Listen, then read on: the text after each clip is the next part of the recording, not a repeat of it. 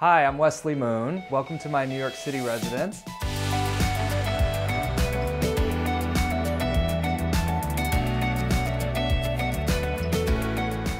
I'm here today to talk to you a little bit about artwork. We're going to talk about how I like to display artwork, different ways to build a collection, and how to incorporate that into your interior design.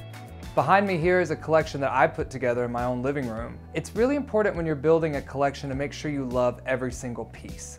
I always tell my clients, if you don't have the right piece for a spot, then wait until you get it. I do a lot of referencing to historical interiors whenever I design, and I love paneled rooms. But I didn't want my living room to have like a heavy wood panel feel. So I created these little strips and I paneled, as in sectioned off the walls in a way that kind of divides it up, creates this little seating area behind me framed around wallpaper. 3 different patterns, all in the same colorway, to mix and match inside those panels. So it was a way to get an interesting texture, but still keep it consistent. Whenever you buy things that you love, it's automatically going to represent you in some way.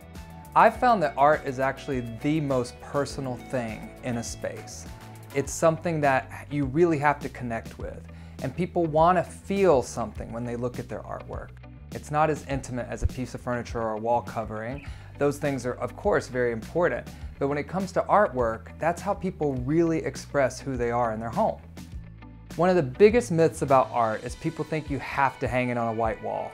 I mean, you see it in galleries on white walls, you see it in museums on white walls, but that's not how people live. The important thing is just to be sure that the art complements and doesn't fight with the wall finish. You also have to think about scale. Is there pattern in the wallpaper or pattern on the wall finish?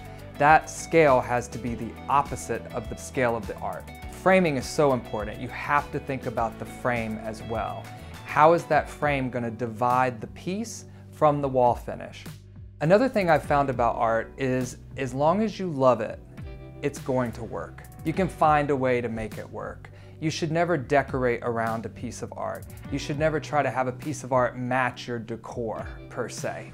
If that piece of art represents you, then somehow it's going to work in your home, because your home should represent you.